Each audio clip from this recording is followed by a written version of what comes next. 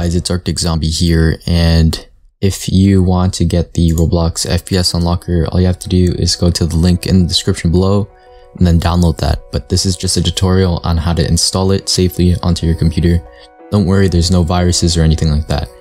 So all you have to do is you either click the link in the description below, or you can search up FPS unlocker Roblox on Google and then click the GitHub link, and then you go under Roblox FPS Unlocker 4.2.0, and then you either click the 64-bit download or the 32-bit download, and just download the 64-bit because that's what I have. And then what you do afterwards is you drag it to your desktop. I already have it there.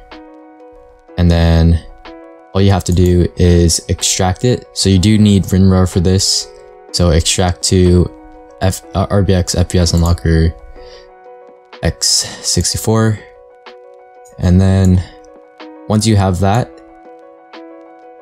extracted, then all you have to do is you open it up, and then that's all you have to do. It's just as simple as that, and then it should start working right away. So if you found this helpful, don't forget to subscribe, and I'll see you guys next time. Peace.